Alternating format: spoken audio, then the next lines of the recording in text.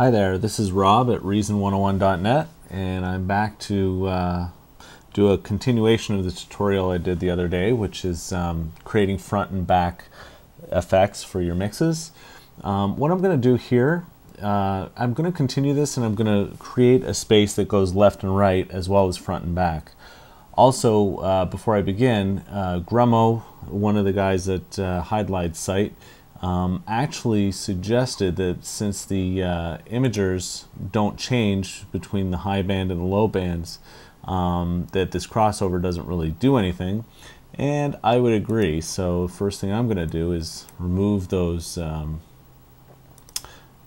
crossover frequency. So now that frees up another rotary. So let's continue, let's get right in here, and so far so good. What we've got, if you hold down your control key and you click the little plus arrow, what's going to happen is all of your devices inside the combinator are going to open up. What we created the other day was a front mix and a back mix. And so now what we need to do is we need to create two different effects. We're going to create two more phasers, and one of them is going to go to the left and the other one, one's going to go left, one's going to go right, and we're going to do this for the front and for the back. So let's flip the rack around, and I know there's a lot of cabling, but let's keep the cable shown so that we can see what we're doing. The first thing you're going to do is you're going to hold down, select the first front phaser, hold down the shift key, and create another phaser. And then we're going to do the same on the back. We're going to create another phaser. Then the next thing you're going to do is you're going to hold down on the reverb, and you're going to create a splitter, an audio merger and splitter, and the same thing, hold down your shift key, create an audio merger and splitter right underneath all the two reverbs. So what we're going to do now, basically we're going to take this this output from the reverb and we're going to split it like so, and then we're going to have one split going into the front phaser and another split going into the other phaser.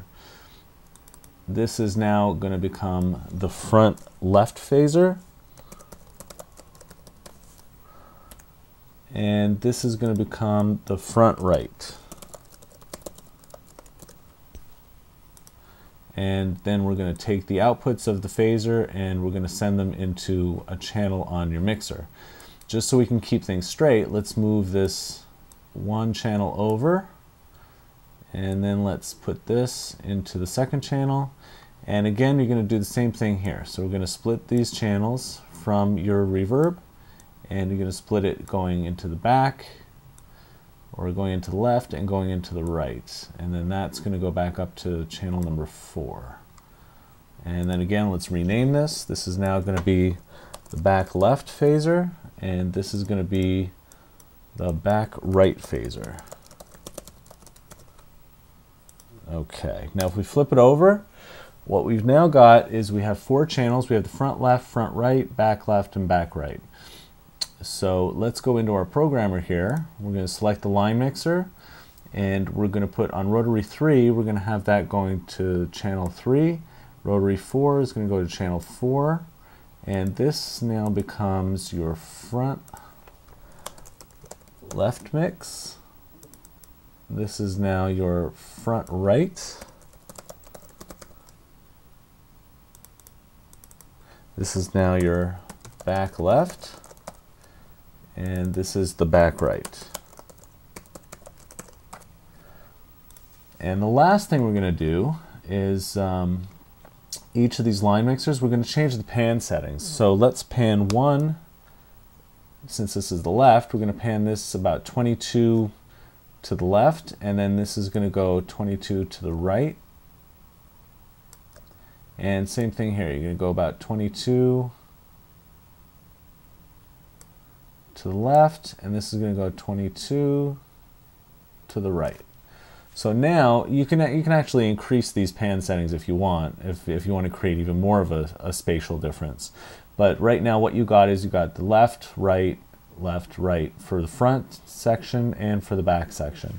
So if you listen to it, you've got all of them going at once. Oh, and one other thing we're going to have to do, bring this down to 100 so that each of them are evenly spaced. Okay. So now you've got the front. If you want to just have the front mix going, you've got both the front left and the front right. If you want to have the back left and the back right, or if you just want to have, let's say you just want to have the right mix, you can just send it to the right, or you can just send it to the left. Or you can have some combination of whatever you want to have. You can combine them in any which way you want. So that's pretty much the way it works. And in this sense, what you can do is you can basically change your settings for each of these effects, and you can create, you've got a 4-corner spatial effect. You can add delays in here, you can add any kind of effects you want, and have different effects going to different sections in your mix. So I hope that tip helps you out, and let me know what you think, and come visit me on reason101.net, where I will be making this patch available in the next couple of days. Thanks a lot for your time.